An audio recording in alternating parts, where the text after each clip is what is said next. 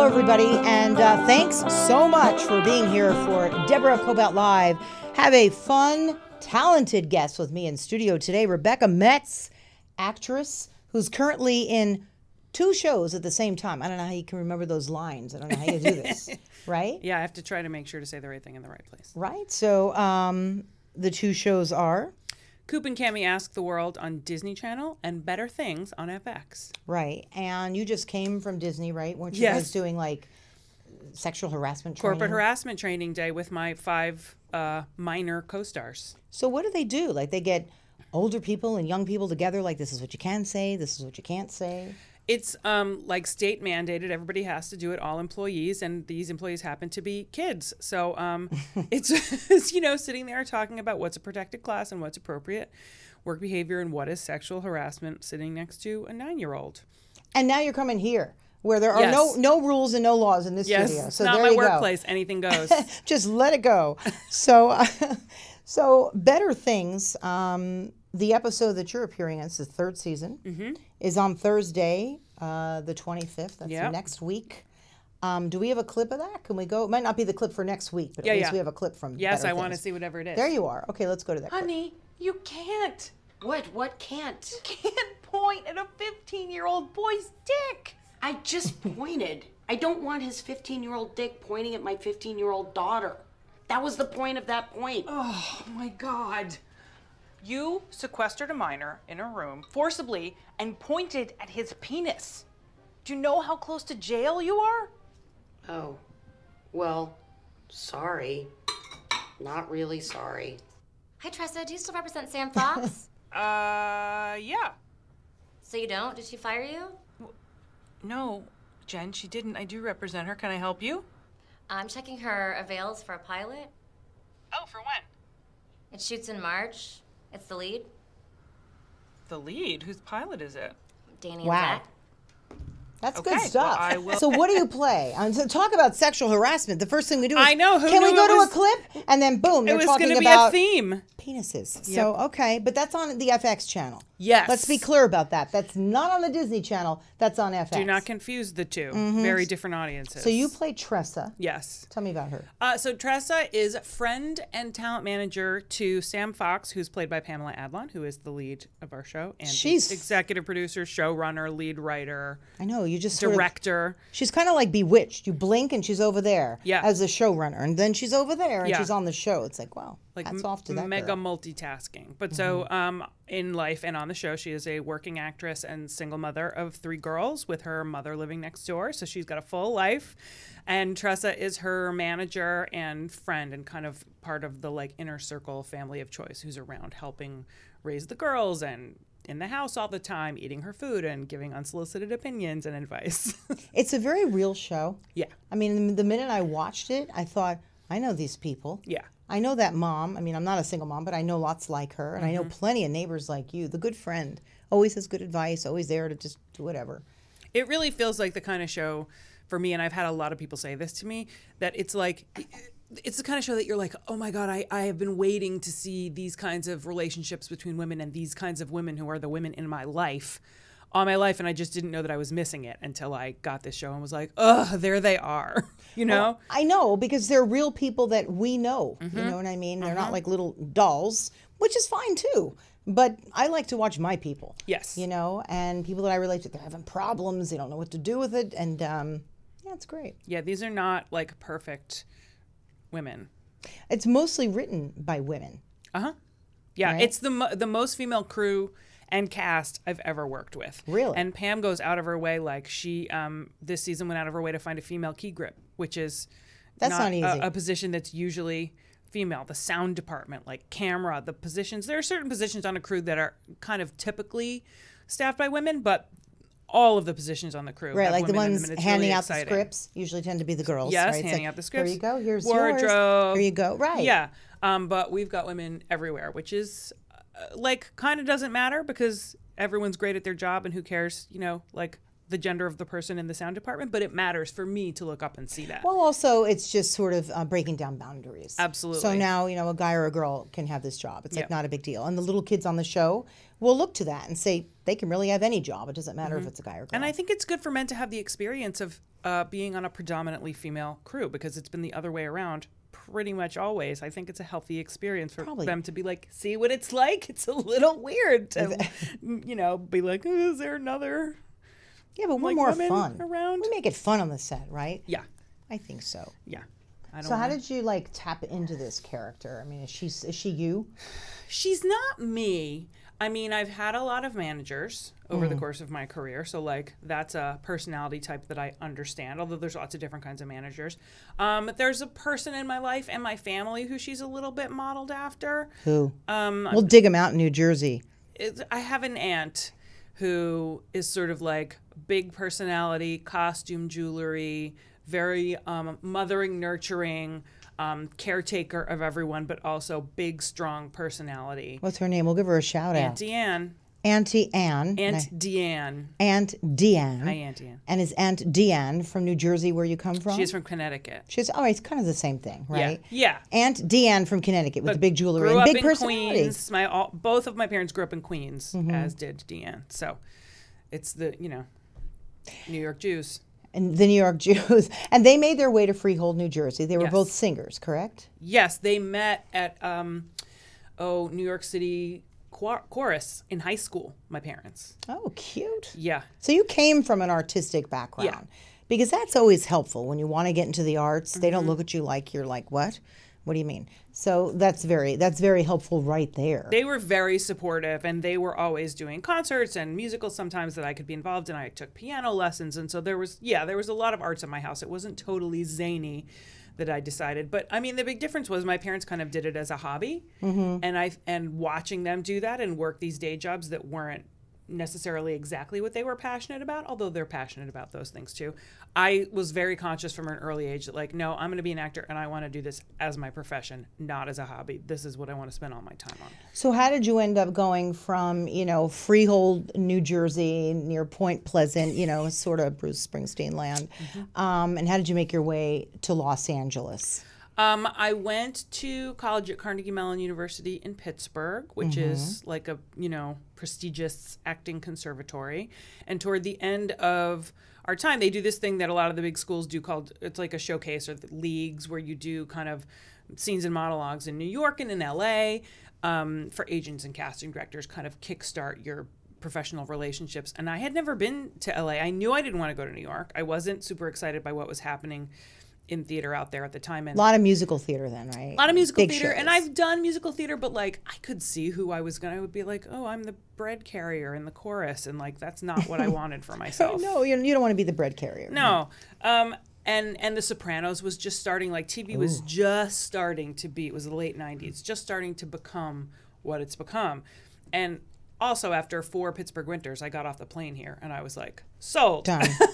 Sold. We did the same thing. Yeah. We landed on Halloween night, and it was like, okay. And I remember watching the news, and it had 10 sunballs. And my husband and I looked at each other from Jersey, and we said, how could this be? Yeah. How could there be 10 sunballs in a row? And then there ended up being 30 sunballs. So I'm My with husband you. is from New Jersey, too, and we've been here for more than 20 years, and still every January, when the town is emptied out for the holidays and you can just drive to Santa Monica in 20 minutes and it's 75 degrees in January. I haven't gotten used to it. It will never get old. Call it your 5 sunballs. Yep. Yep. Okay, so you made your way out here, college showcase. They saw you and they said, that's it. No, that's not what happened. That's at all. not what happened. Okay.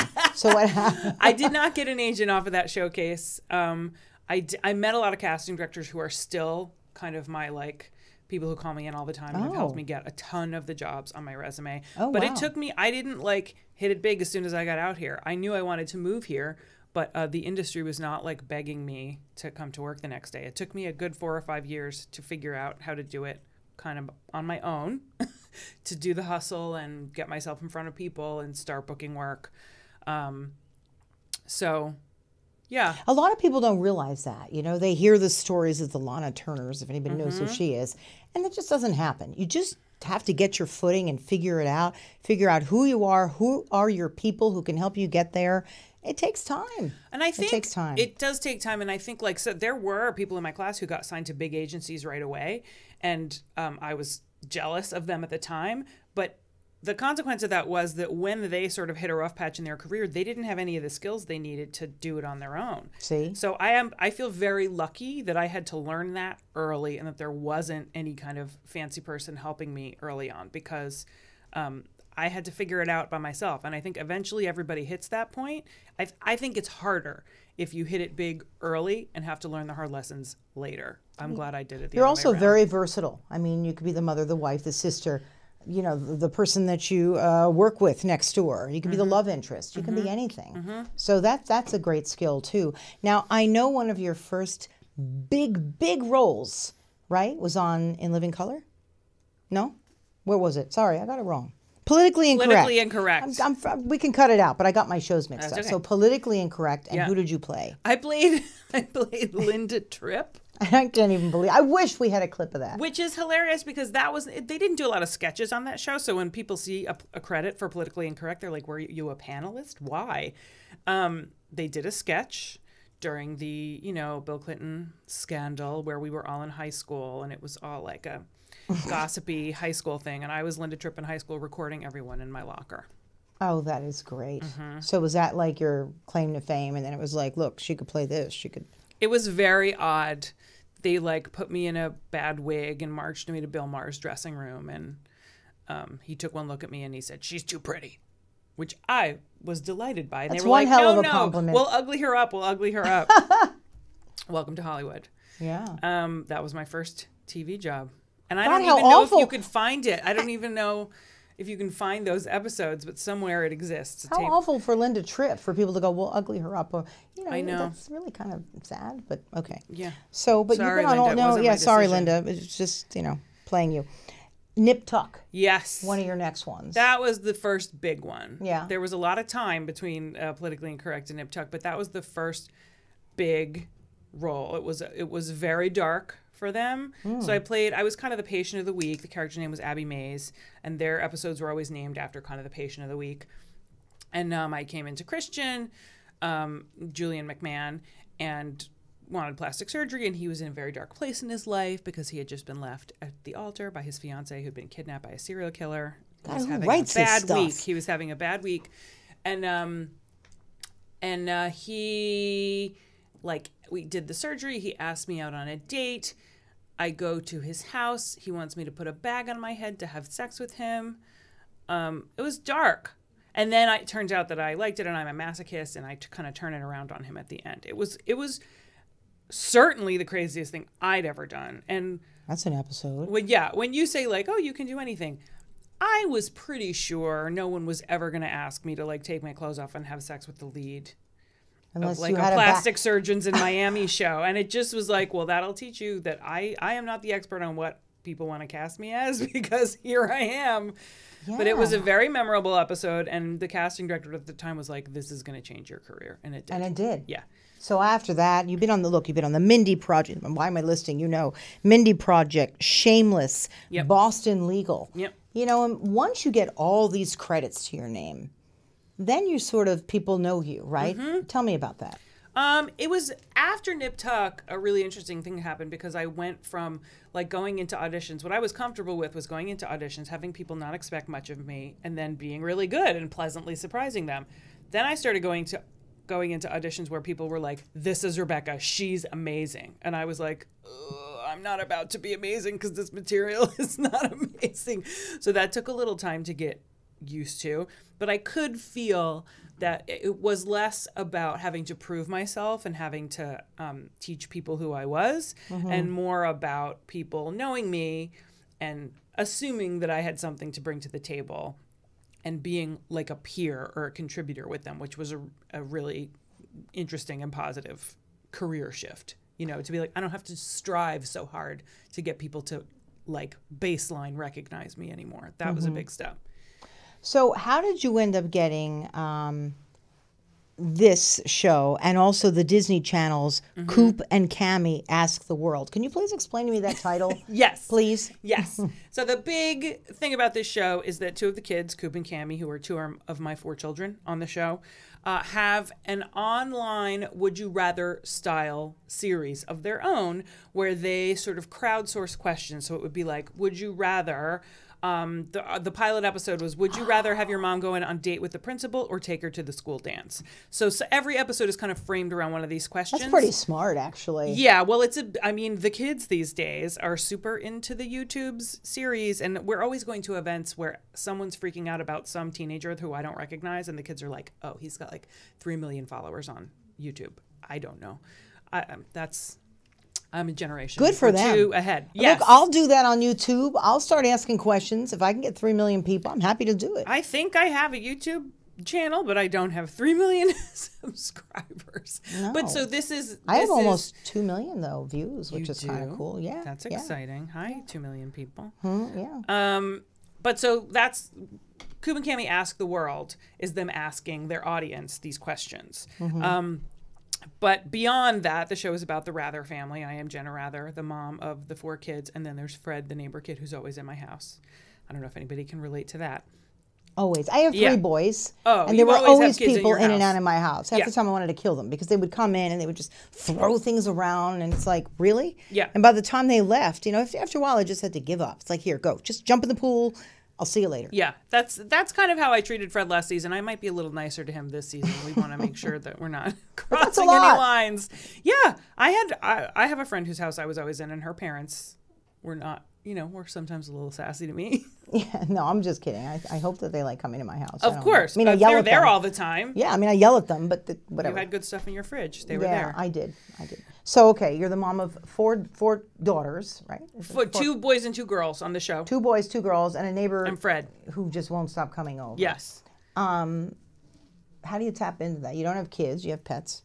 I have pets. Yeah. I have a lot of friends with kids. I actually have a very good friend from high school in New Jersey who has 4 kids, 2 boys, 2 girls, and lost her husband to a terminal illness. And on the show, one of the things we learn about the Rather family is that Dad passed away 2 years ago. We don't talk about why. It's the Disney Channel show, but the family is coping with being a single parent family, and Mom is going to start dating again.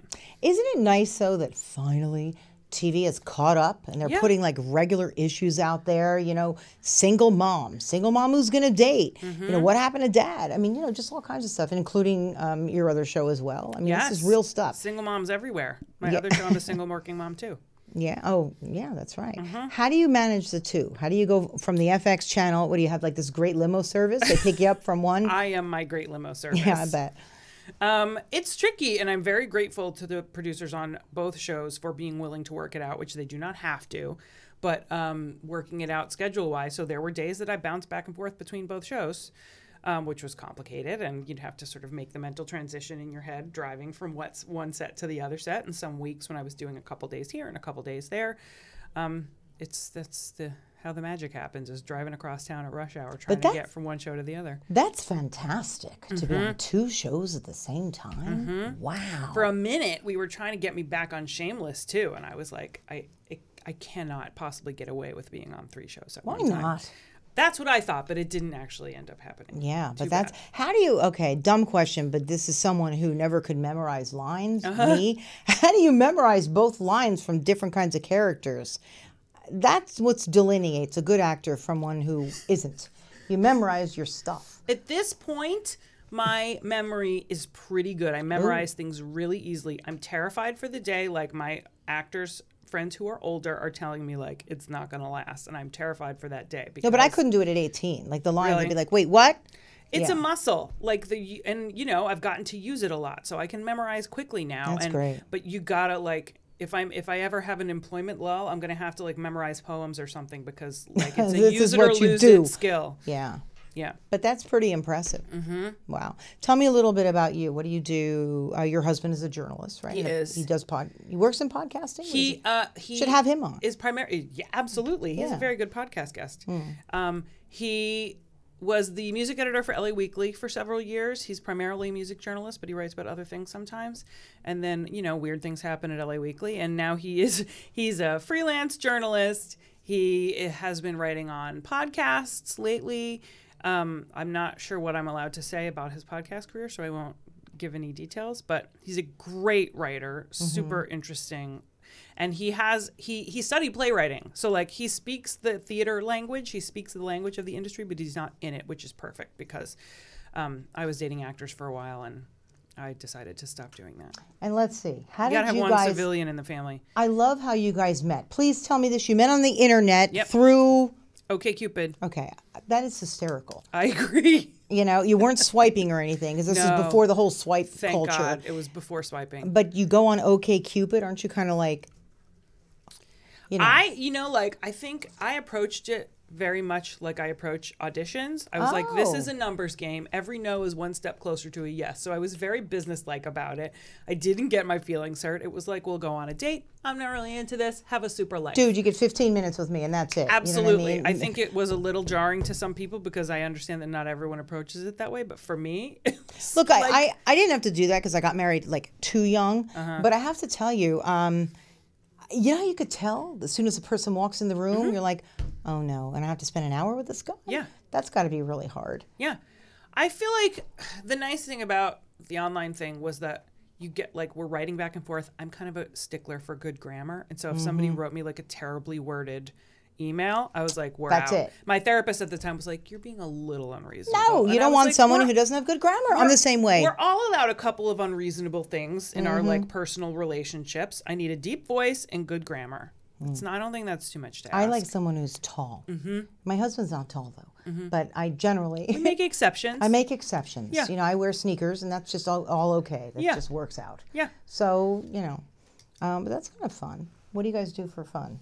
We're wine drinkers, responsible hobbyist I wine should have drinkers. had wine for you. Why didn't I bring the wine? That would have been fun. We could have had some wine while we did our show. Anytime. Yeah. We can have wine not on the show. We can just have some wine. So what do? You just go to different restaurants and taste wine? There was a store, a wine shop in the neighborhood where we lived that we would go to every Sunday. We called it church. Which might be offensive to some people. But we went. Wait, what do you think the priests are doing in church? I mean, everybody's getting a little wine going on. Right? So it's all good. We went wine tasting every Sunday, and we like really developed our palates and learned what we liked. And then started in California. You can go to Santa Barbara, Paso Robles. Like there's all kinds of places you can just drive Fun. for the weekend and have some wine tasting. It's a Yeah. good hobby. And always something good to nibble on. Always. There's always some good olive oil and breads and cheeses. It's a whole experience, And right? wine country is beautiful always. So like if you go to a place where they grow wine, you're gonna have good wine, good food, and it's gonna be gorgeous. Like and you just can't go like wrong. a peaceful place. And there's always sort of fun people to talk to, right? Yep. We love doing that. I really don't drink much. It's more for me the taste. Yeah. But my husband loves a good glass of wine, so we'll do that from time to time. Now It's we're fun. the people are like afraid to bring a bottle to our house because we're It's not picky. good enough. Yeah. I do that too with friends of mine who are like really picky. I'm like, John, just go to the wine store and find like the best thing because I get very intimidated. I'm afraid they're going to look at it and go, you know what I mean? So, But Yeah. we're not like crazy snobby. The fancy wine world goes way above where we're at, but we've gotten a little pickier. so when you're not watching your own shows, do you have a which I know you do Constantly. do you have a favorite show that you like to watch? Oh, there's so many. I just last night went to the Top Chef Project Runway Emmys for Your Consideration event, and there were a bunch of people there who were like, I don't watch these shows. I watch them rabidly every season. We just finished. My husband is rewatching Game of Thrones. Oh, everybody I know is on that. Do you know, I haven't really watched it enough. It's okay. I need to get back into it, right? I was kind of like hate watching it for a while. And then finally I was like, oh, I think I just watch this show now. And so then I went back and like watched the whole thing. And I like watching it with him. I'm not a crazy rabid fan. I'm not like, I can't get into all of the serious fan people, but I enjoy it. There's a show kind of on like Comedy Star Central. Wars people. They're like so into this Game of Thrones. Yeah, it's like you're not allowed to be a casual fan. Nope. Sorry, I am. There's a show on Comedy Central right now called The Other Two. So funny. It's about two like 20-somethings, 30-somethings in New York, and their little brother becomes like Justin Bieber famous overnight, and how it impacts their whole family. Molly Shannon is the mom. And the world of famous children is a little close to me right now, so it Right. touched Very much close to so. home in a hilarious way. Did you ever tell these kids that you work with that what inspired, if they even know what this is, that what inspired you to even act was the Muppet Show? I found that very funny. Yes, there's the youngest kid on our show, Paxton. He's 9. He's an old soul, and he knows all the retro pop culture. So he knows all the Muppet stuff. That is so cute. My husband just found his old Hot Wheels collection and gave it to Paxton. And watching him open it, he knew the name of every one of the cars. It was hilarious. Oh, that is wonderful. I don't know that they've ever seen the Muppet Show, but because we're in a Disney product, I think they are legally obligated to know who the Muppets are. Absolutely. So in this day and age with lots of content being produced, you're on 2 shows. Yep. What's next after this? Do you see what could possibly be coming out? Maybe creating your own content? Have you and perhaps your husband even written something yourselves? We should talk about it. I mean, I kind of feel come like on. I'm the last generation who didn't have it hammered into our heads that we had to create our own content. I know. So it's not something that comes sort of naturally to me, but it does feel like in television right now, there's a real thirst for women's voices and for women in sort of producer positions and in executive positions. I've given it some thought. We'll see. Yeah, I have a thing. Women over 40. Yeah. More stuff for women over 40. I mean, that would not include me. But, women over 40, moms, grandmas, Just people, bosses, just people just who are people. not moms or grandmas. Just something. Cat ladies over 40. Who doesn't want to watch a show about Anything. that? I just think, people are creating all sorts of content, but real people, old, young, whatever. That's my thing. That's what I want to see out there. Yep. So. I just learned in my harassment training that over 40 is a protected class. Oh, really? Yeah. Oh, We're okay. protected now. This Don't is you good feel to know. protected? Yeah. Yeah, I do. This is good to know. I've loved having you on. Any final parting words? I mean, everybody, please remember on Thursday, the 25th, Better Things on the FX channel. And on the Disney channel, Coop and Cami Ask the World. Mm-hmm. When can we see that? We're in reruns now. We just stopped airing new episodes of season 1, so you can catch it constantly on Disney Now and the Disney Channel. And season 2 will be back in October. That's great. Thank you so much for joining us. My I had a lot pleasure. of fun meeting you. Same. I had a lot of fun. I have to do a quick promo for somebody at the end of the show. Do you mind? Just kind of hanging around. No, Okay. please. And this is the one I was talking to you about. The Jazz and Paz. Oh, mm-hmm. Yeah, this actually sounds really neat. If anyone knows the singer Carla Perez, she's actually fabulous. And she puts this on. It's called Jazz and Paz. And on April 28th, it's the final concert of the Spring 2019 series. It features the Eclective Collective, which is Carla. She'll be on vocals, and also musician Nick Mancini and his 9-piece band. And for those people who are into the clarinet and all that, John Tagmeyer. I mean, he's a very well-known clarinetist, and it's kind of a fun thing to do. It's at the neighborhood UU Church from 5 o'clock to 6:30. If that sounds early, they also have a wine bar, so you can get a little of that going on. But Carla's a very creative person, and she does all kinds of things, poetry reading, arts and stuff like that. So go check it out. It is on Sunday, the 28th of April. And also, one more, Stop Poaching Now. I'm on the board actually over there, and they're going to be hosting something tonight over in West Hollywood at Agos. Get a chance to win the American Idol finale, passes to that. There's all kinds of prizes. And actually meet Damian Mander. He's in charge of Stop Poaching Now, and he works over in Africa, and he does a great job trying to keep poaching at bay. He's really outstanding. And most of his fighters, just so you know, they're women. He employs the women in Africa to just go after them, the poachers. So 2 plugs. I just wanted to get that in there. And I want to thank you for joining us so much. My pleasure. Thank And you for I having really me. had a good time. I hope you had a good time Same, here. I did. I really enjoyed this. I hope you'll come back. Maybe bring your husband, I the would love to. podcaster. Wouldn't that Oh, be yeah. fun? Right? We'll bring some wine. We'll make it a Oh, party. yeah, we'll bring some wine, bring the husband, do a whole podcast, and just we'll see what happens. I love it. It's a plan. Yeah. All right, everybody. Thank you for being here for Deborah Kobylt Live. Rebecca Metz. Remember, next Thursday is her show, okay? And on the FX channel. We'll see you next time. Bye-bye.